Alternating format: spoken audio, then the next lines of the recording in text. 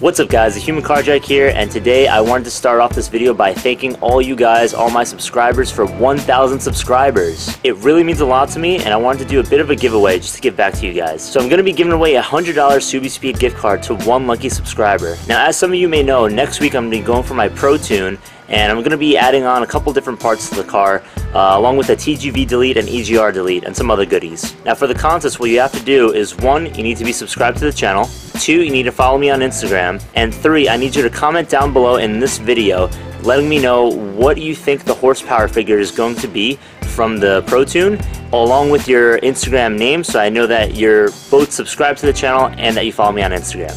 And that's about it. I'm going to be announcing the winner on August 11th, so this is going to be running for just about a month. So if you want to join, you can join. Now as for today's video, we're going to be installing a couple new things. I got a couple minor accessories for the car, so one being rain guards, and also I think the brand is GCS paddle shifters. So we've got the paddle shifters here. We got it in black from Subispeed. We also got some silver touch-up paint to kind of touch up a lot of the little scratches and things like that I have on the car.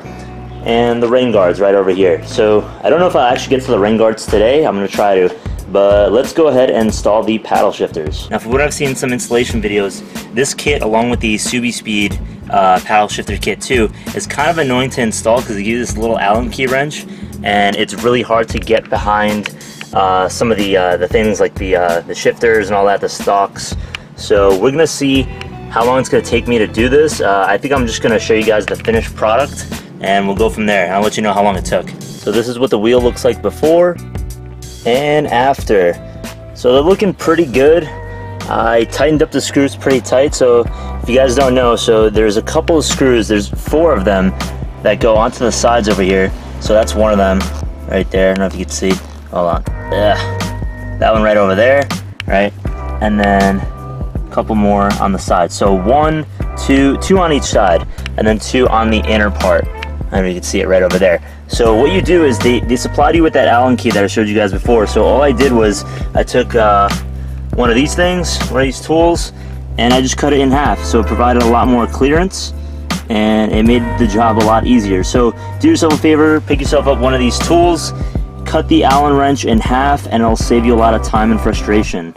Oh yeah, so all in all that took about 10 minutes, so not bad for a nice little cosmetic mod.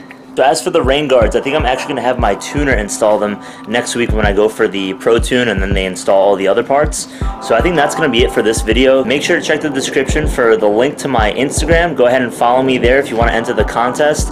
Please subscribe to the channel also if you want to join the contest, and leave your horse figure number down below. Now just to give you an idea, I think the car stock makes around 220 wheel horsepower. So that's what I'm going to be looking for. Not the crank horsepower, the wheel horsepower. Guys, thank you so much for watching. Be sure to hit that like button down below. Subscribe, comment, do whatever you want. Make sure to stay tuned for the next video when I do the Pro Tune. And I wish you guys the best of luck. Alright, take care now. Peace.